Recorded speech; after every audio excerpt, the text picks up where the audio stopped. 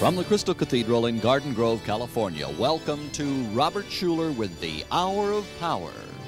Joyful, joyful, we adore you, God of glory, Lord of love. Today, Dr. Schuller's special pulpit guest will be professional golfer Chris Johnson. Sharing their musical ministry will be Grammy Award winner Larnell Harris and renowned pan flutist Zamfir. Dr. Schuller's special pulpit message today: you are the light of the world, the salt of the earth. Welcome now to Robert Schuller with the Hour of Power.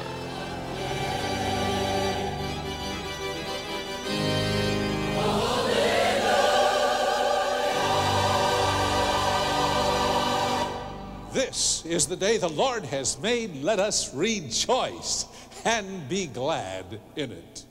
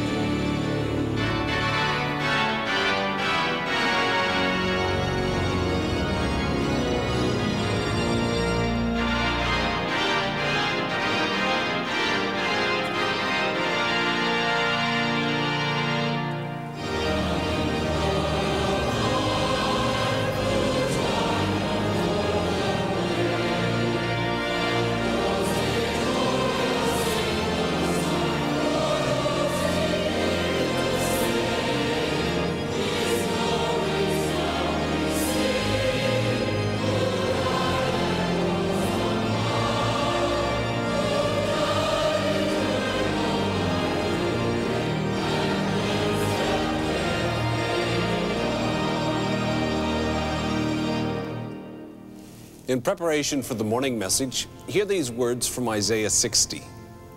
I will make you an eternal excellence, a joy of many generations. You shall know that I, the Lord, am your Savior and your Redeemer and the Mighty One. Instead of bronze, I will bring gold. Instead of iron, I will bring silver. Instead of wood, bronze, and instead of stones, iron.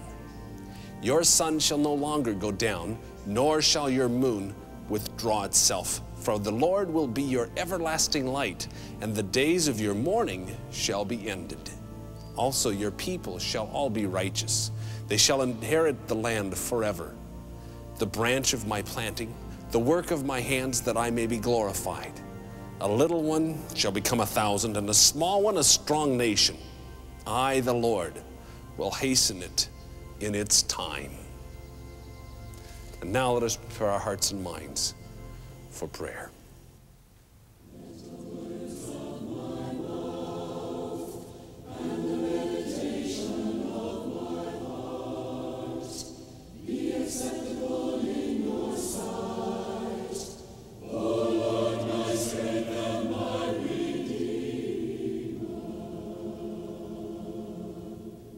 Thank you, O Father, for this beautiful morning, for the song of the bird, for the ray of sunshine, and for the beautiful faith that comes into our spirits through your holy presence. So bless us, O God, for we have come to love you and to praise you. Thank you, Father, that you are reminding us that all of us have soft spots where we lack knowledge or experience or understanding. Where we lack strength or courage, show us what our need is and give us the courage to be honest and to talk to you about it. We thank you for the dream that you are giving to us this morning. Touch our hearts and our minds with the knowledge of your goodness and your grace. Help us always to remember that with you all things are possible. Now we pray this prayer in the name of Christ. Amen.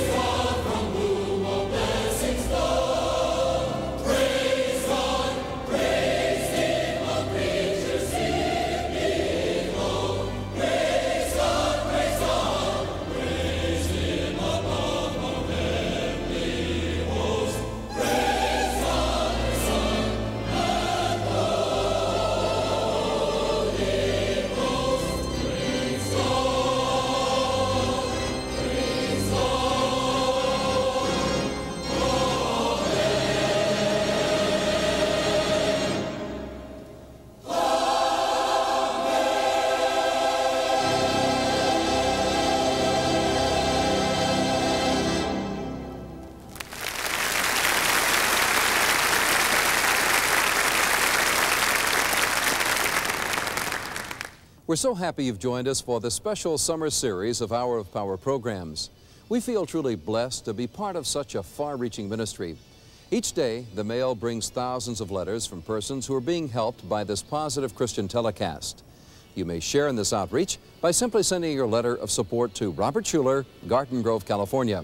That's Pastor Robert Schuller, Garden Grove, California. In appreciation of your support, Dr. Schuller has a very special and useful gift for you. This is a handy little pen light that fits in your purse or in your pocket. Its size makes it convenient to carry with you to a dark restaurant or theater, providing light to read the menu or program.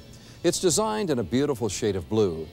The exciting feature, though, is that printed on the pen light are the words of Jesus Christ from the Bible that say, "I have come as a light into the world, that whoever believes in me should not abide in darkness."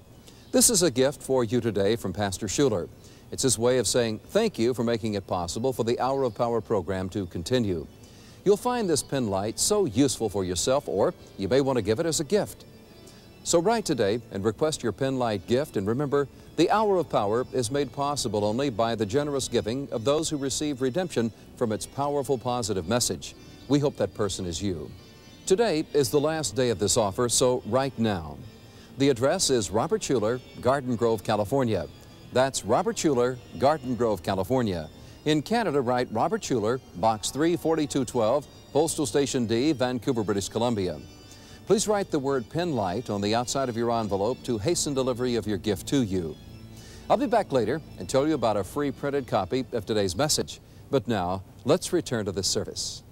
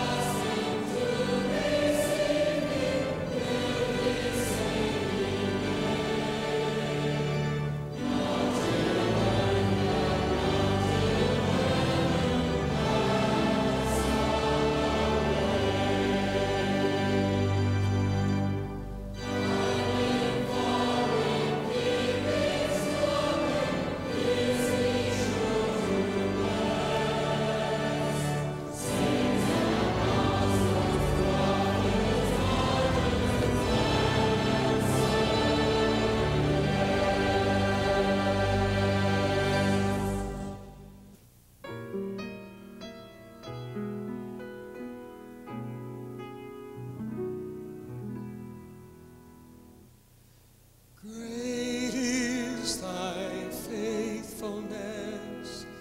Great is thy faithfulness. Morning by morning, new mercies I see. All I have needed, thy hand hath provided. Great is thy faithfulness, Lord, unto me.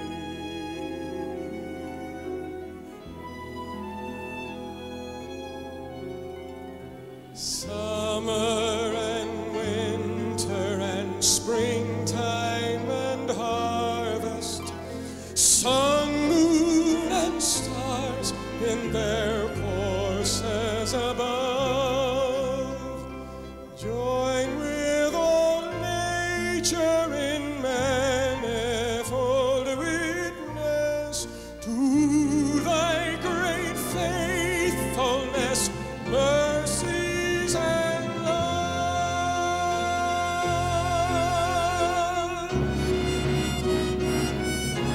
There is pardon for sin in the peace that endureth, and thine own dear presence to cheer and to guide, and strength for today and bright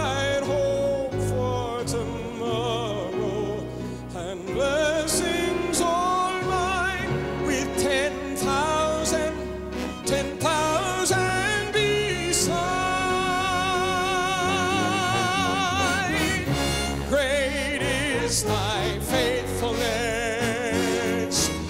Great is thy faithfulness. Morning by morning, new mercies I see. All I have needed, thy hands hath provided. Great is thy faithfulness. Great is thy faithfulness. Great is thy faithfulness. Lord, unto me.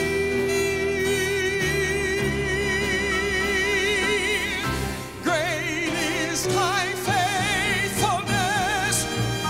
Great is thy faithfulness. Great is thy faithfulness.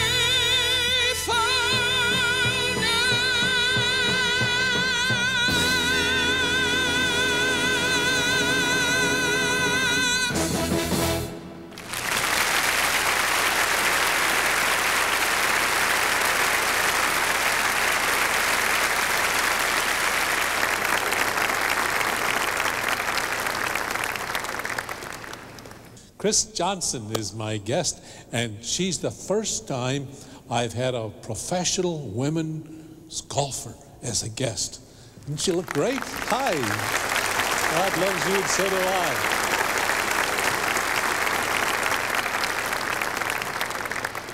Do you think it's possible for a 60-year-old man to become a golfer? Anything's possible. Anything's possible. Dr. Ritter has problems with his backswing. I have problems holding a club. I chose to fail at golf. As long as it's a choice. How did you become a professional golfer? Well, that's a long story. But it started out, I was born in a small town, and a golf course was very close, and so I had the opportunity to play. I had a lot of opportunity. It wasn't alone. I had a lot of help with people. Alex Weber, the pro that was in our town, gave me lessons, worked with me from the time I was 5 till I was 18. And my parents were able to send me to golf tournaments as I got older, both in the area and then out of the area. I went to the University of Arizona and was able to play golf and earn a degree at the same time. I went there on scholarship. I have an accounting degree. And after I finished 4 years of golf there, I felt, let's give the professional tour a try. And just with people helping me with my game and friends and support and God giving me talent, I made it on the professional tour. How long have you been professional? I've been out on the tour since July of 1980, and so 8 years. How do you account for the fact that sometimes you have a better game than other times? I think everything changes daily. Your metabolism, your thoughts. Some days something bothers you, the next day it doesn't bother you at all. And it's amazing that you can play well more than 3 days in a row or something. It's just when you have a bad day, you have to be patient. You have to know. The pro that I work with, Fred Marty, said, you're going to have your string of birdies. Does possibility thinking work on the golf course?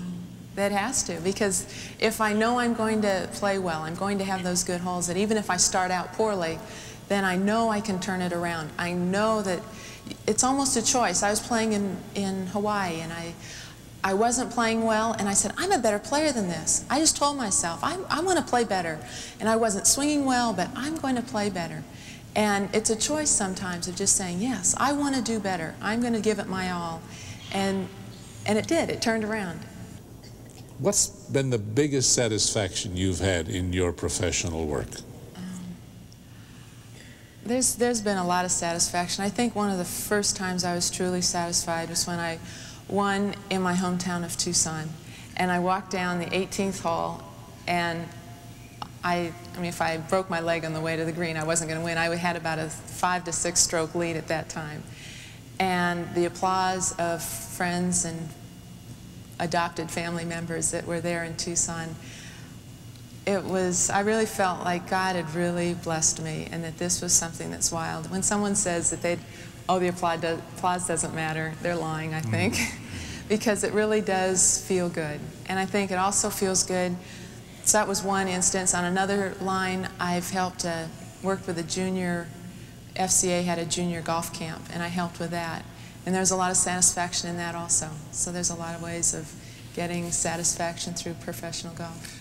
Your faith. You've told me about your pilgrimage in the faith. Can you do that? That's a wonderful story of how you've developed.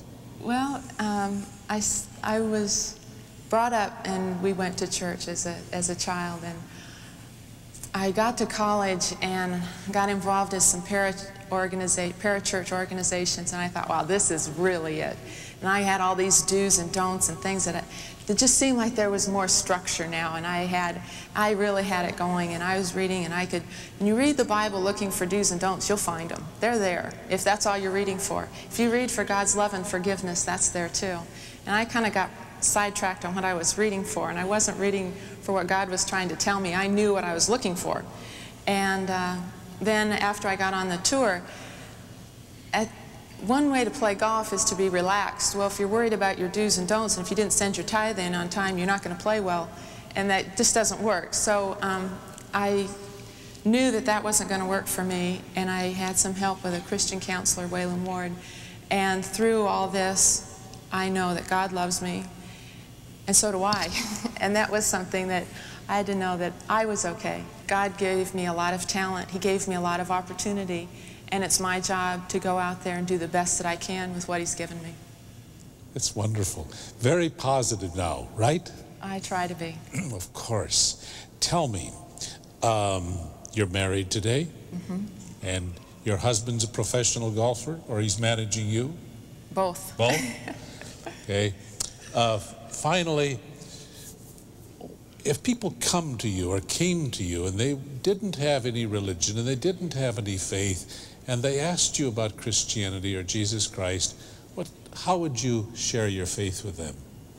Well, I think I'd say that no matter what you're doing, no matter where you are, no matter where you've been, God loves you.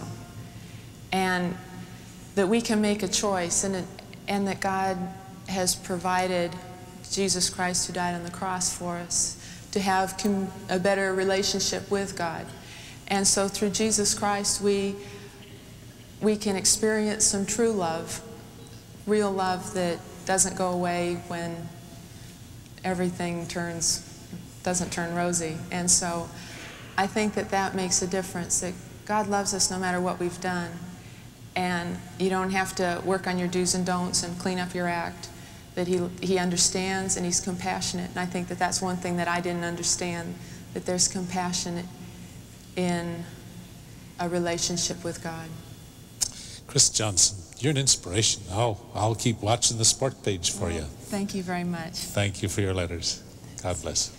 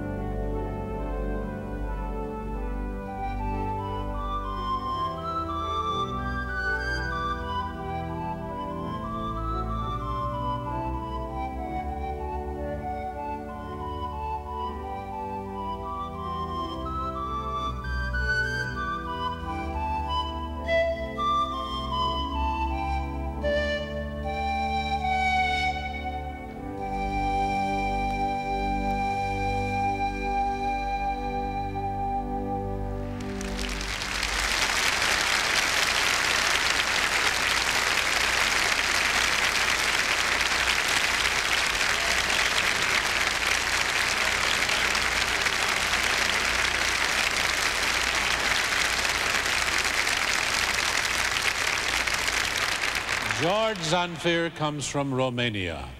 This is made from bamboo. Yes, it's a bamboo wood. From China? China, Japan. Japan. Yeah. And you hand make these? Yes, myself. They are works of art, and those are others. Hmm? Yeah, it's the same instrument, but it's a little difference between the big one and the little one. Never in my life have I listened to music that's quite as pure as when you have. What is that quality that absorbs me from this? Is it the purity of natural sound? Is that it? I think the pan flute is the oldest instrument in the world. Now, after the last documents, people say that the pan flute exists about from 12,000 years. Really? Yes. 12,000 Yes. years. Because the first pan flutist in the world was the wind. Oh, the first pan flutist in the world was the wind. And and the first pure sound was bamboo. Yes. When the wind broke bamboo and blew in the tube. Thank you so much. Thank you very We much. really love you. So honored to have you here.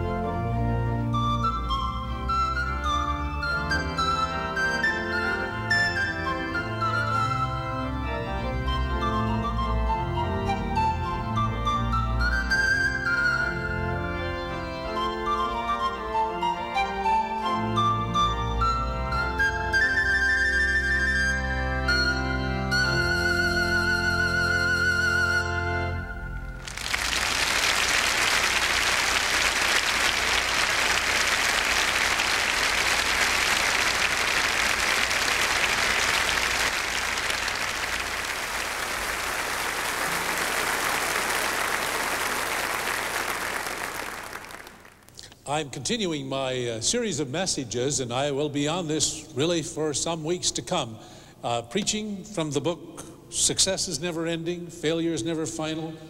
My text for the morning from the sacred scriptures is from the Gospel of St. Matthew, chapter 5. Jesus, in his Sermon on the Mount, said the words that I still find stirring my spirit. They are, "You are the salt of the earth. You are the light of the world." Now, what does that have to do with chapter 5 in a book called Success is Never Ending, Failure is Never Final? How do I tie the two together? Very simply.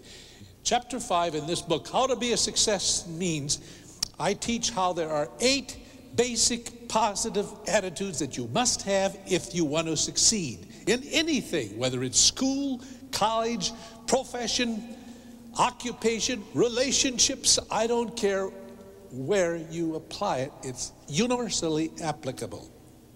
There is no doubt about it that fundamental to anything and everything that happens in your life is your own attitude, and that's a choice. Now, we have come up with 8 positive mental attitudes which are fundamental to success, and people who fail usually in one of these 8 areas. One of the positive mental attitudes in this chapter is have a positive mental attitude toward yourself, and a second one is have a positive attitude toward other people. Now let me tell you why I am an incurable Christian, always in love with Jesus Christ. I have observed, this doesn't require much intelligence or perception, I have observed that there are people in life that basically build up people, and there are people in life that basically take down people. There are people that are basically lifters, and there are other people that are levelers. There are the boosters, and then there are those who just take the wind out of your sails. It has been said that everybody goes through life with 2 baskets in his subconscious. In one basket, he collects all of the negative things that people have said about him, all of the negative things that have ever been attributed to him. In that basket are all of the memories of all of the negative experiences he's had. And he can't keep from peeking into that basket. And he looks back and he remembers what somebody said a year ago and 2 years ago and 20 years ago or 40 years ago when he was in the kindergarten class. And the teacher said something negative. There is that basket of negative thoughts, put down comments from relatives and friends and colleagues and teachers and pastors and religious teachers and preachers too. There's another basket. That's the basket in your subconscious where you have a collection of all of the compliments you've received, pats on the back, honors and awards. And you know, that basket isn't as full as it should be.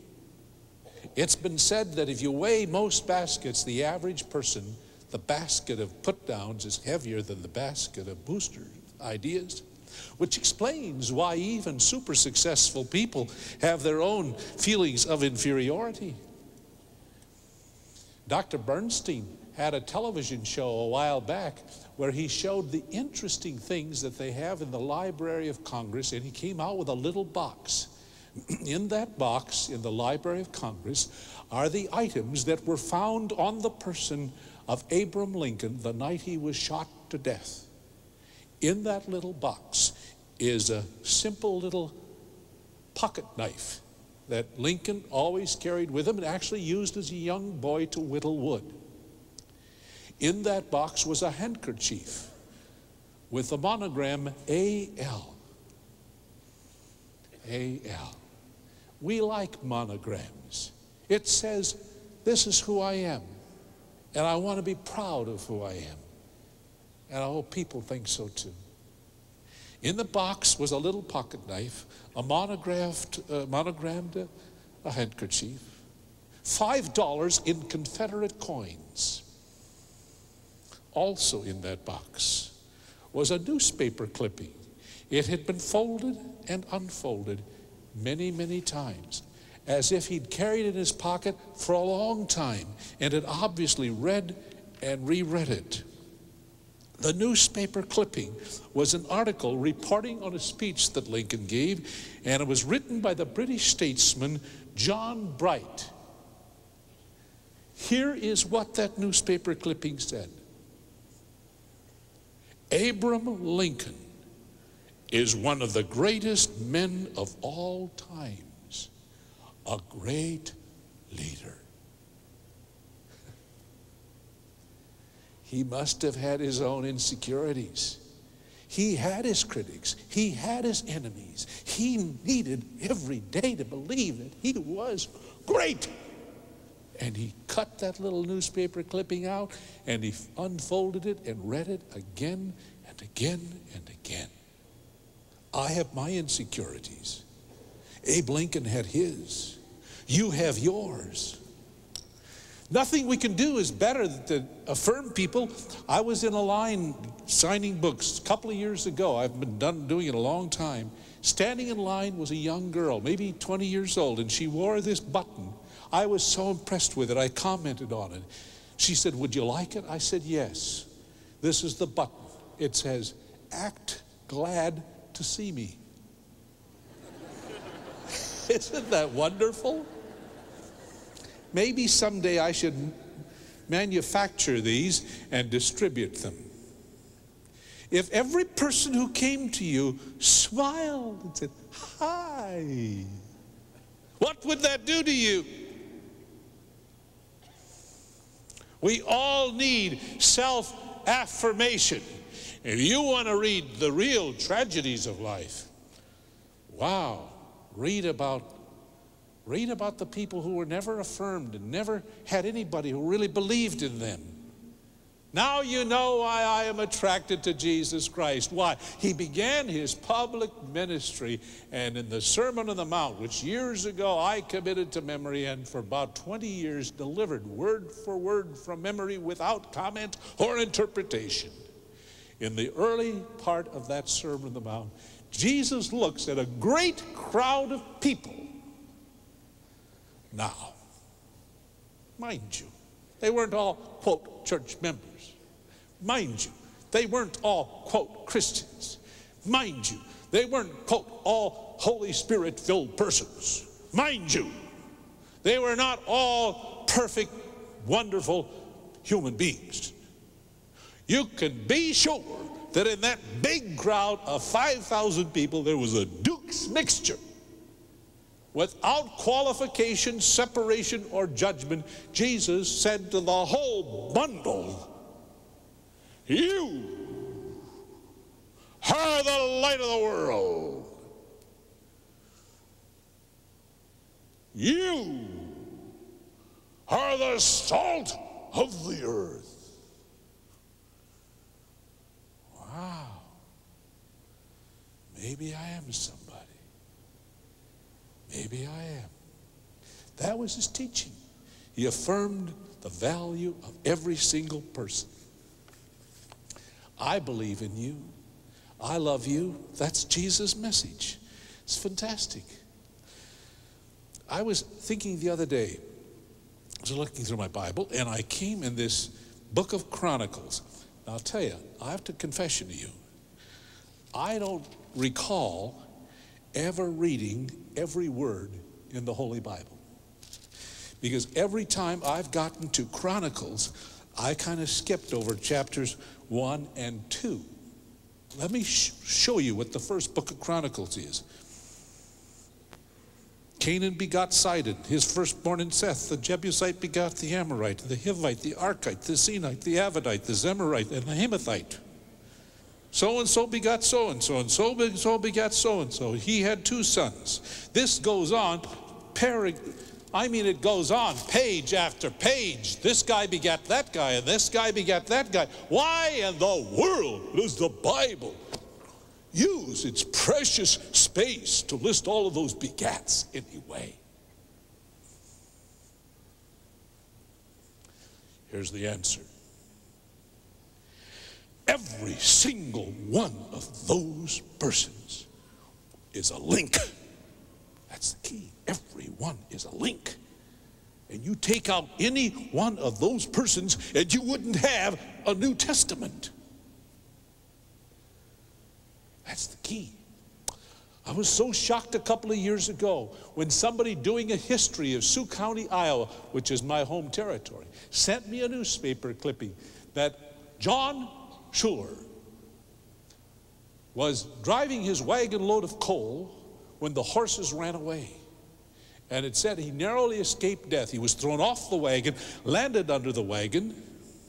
The wheels went over his neck, and it was a miracle, they said, that he wasn't killed, or at least paralyzed from the neck down. Now, what's so important about that? Well, about 10 months later, my father was conceived, and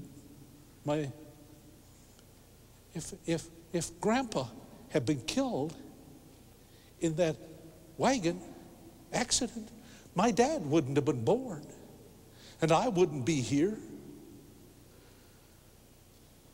Listen, let me tell you something. Every single person listening to the sound of my voice is nothing short of a miracle.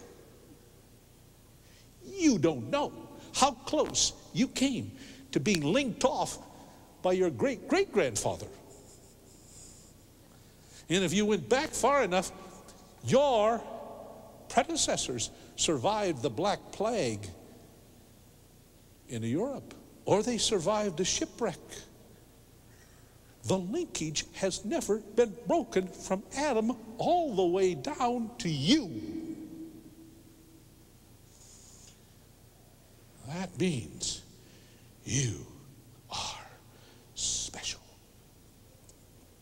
And Jesus knew that. He knew that every person is a link. And that linkage is all important. We'll never know how important. That's why you look down at a person and you know that they have a reason, and you believe in them.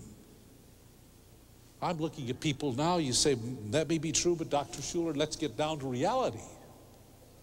Get down to reality is, I've got problems, I've got shortcomings, I've got failures. I've got a record and it's not good. All I can say to you is the same God who made it possible for you to be born and to be alive today has a plan for your life, and it's loaded with possibilities. I have no doubt about that. Oh, I get letters. I got a letter the other day that really thrilled me. A young man by the name of Cohen. It's a remarkable story. As he said, at the age of 14, I got into drugs. At the age of 18, I got married. At 19, I fathered a child. At 20, I left my wife and the child. At 21, I finally got caught trafficking in heavy drugs and sent to jail. It was pure hell. It reached a point where I had nothing to live for. I was going to kill myself. Somebody handed me an old book entitled Tough Times Never Last, Tough People Do. He said that book was the beginning of my faith. That book was the beginning of my finding the Lord.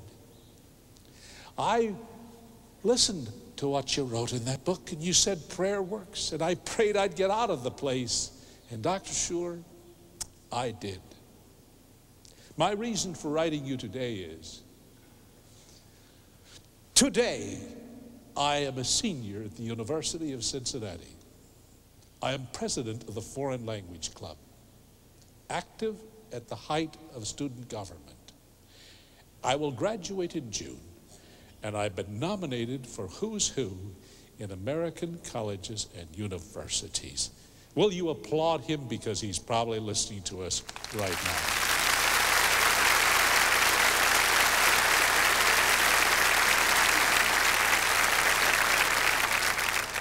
It's incredible what will happen to you when you begin to believe in you. Now, if you've lost faith in yourself, take heart, because everybody doesn't agree with you.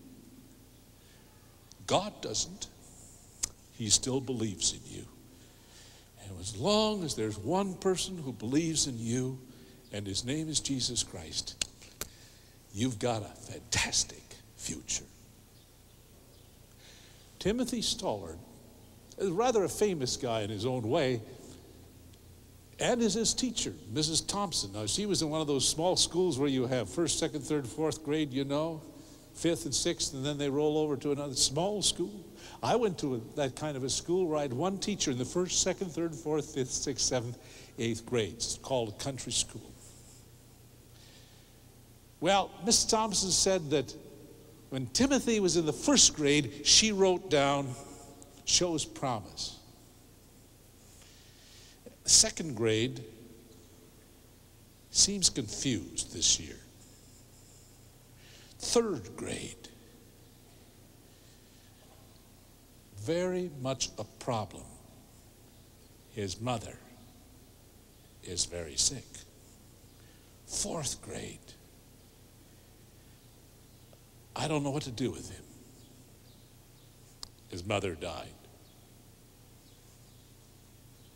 That fourth grade year, Christmas came, and the students brought gifts. And this terror of a student now, Timothy, brought her two gifts crudely wrapped in his own hands.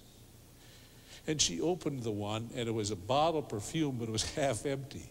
Obviously, it had been half used. The other gift, she opened it, and it was also a used gift. It was a rhinestone bracelet. Once it had been gold-plated, but the gold plate had worn off. Two rhinestones conspicuously missing, and the students saw it when she opened it, and they laughed at it, and they laughed. And she felt sorry for Timothy Stollard, who gave her these used gifts. And she said, "Oh, Timothy, they're beautiful. They really are. I like them very much." Class was dismissed, and for the first time he lingered until the end, and he came up and he said, "Miss Thompson, did you really like them?" "Really?" She said, "Oh, yes, Timothy." She said, "The perfume is nice." She said, "Look at turning the rhinestone bracelet upside down. There wasn't a stone missing." She said, "It's so pretty." He said, "I'm sure glad you like them, Miss Thompson, because they were my mom's."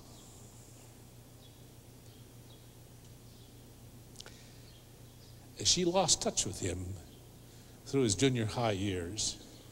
It was not until he graduated from high school that she got an invitation to high school graduation. And he said, "I'd love it if you could come." She came, and he was salutatorian. And 4 years later, she got another invitation, and she came, and he graduated top of the class. 3 years later, she got a letter from Timothy Stollard, MD. "Dear Mrs. Thompson, I suppose you remember me." She said, "You know, I wouldn't be what I am today if it wasn't for you, your love and me." He said, "The reason I'm writing this letter is I'm getting married. And my wife's mother and dad can sit on with her, but would you sit in my mama's seat, please?" Do you know, why do I love Jesus Christ? He believes in me. He believes in you. He sees possibilities in me. He sees possibilities in you. You are the light of the world. You are the salt of the earth. Have a positive attitude about yourself and every other person, and you're on your way toward a success that will never end, and failures, but they'll never be final. Let's pray. Thank you, Lord, that you brought us here this morning just to tell us this, that you think we're special. You've kept us alive. We're here because of centuries and centuries of predecessors planning through an unbroken chain. Why are we here? I guess it's because you, Jesus Christ, want to use us to be bright lights in a dark world, the salt of the earth, making a difference in our home, our family, our work, our community. Put a light on in our heart, Jesus Christ. Shine through us. This is our prayer. Amen.